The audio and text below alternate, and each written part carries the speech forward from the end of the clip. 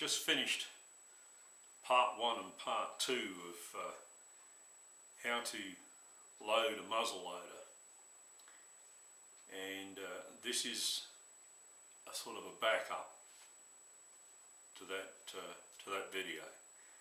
I talk about cartridges in the video, and I thought I would show you actually how to make a cartridge. So that's what this video is all about. Okay, this is the cartridge paper. It's nothing special, but it doesn't want to be too heavy. This piece measures roughly 10 centimeters by 10.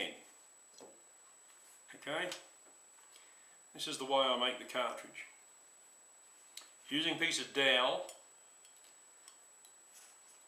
I'm using curtain rail because I've mislaid my piece of dowel somewhere. Put it onto the corner and roll it up.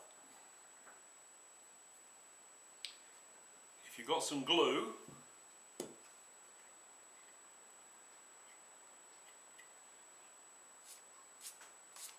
just put a dab on that last corner, which makes the cartridge more secure. Okay. This end I twist like so.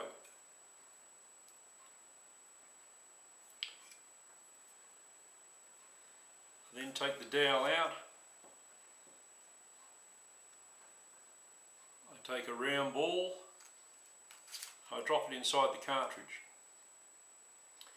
If I was using shot, then I could put in a leather wad as well. Okay, these are the leather wads I cut out with a punch. Or I could use a piece of greased patch material as a wad and cut some of that. Or I could cut off some toe, just a piece of that, just to hold the shot in place. But this is a round ball, so I don't need to put any wadding in there. I get my powder measure and I pour a measure of gunpowder in there. I'm not going to use gunpowder now. I'll just use a piece of tissue. And with your dowel, just make sure that powder's seated down there. You shouldn't have any problems there.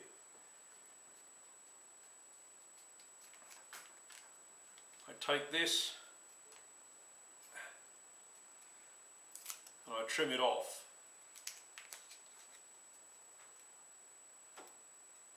And I twist the end. That's how I make my cartridges.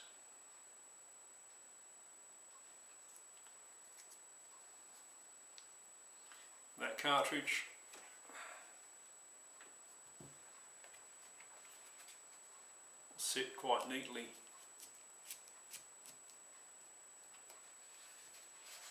in my belly box. When I need it, I simply grab the end, pull it out, bite off the end, pour the powder down the barrel, put the whole cartridge, ball and all, into the barrel and tamp it down with a ramrod, and that's it. Very fast, and they're very easy to make, as you can see. That's how to make a cartridge for a muzzle loader.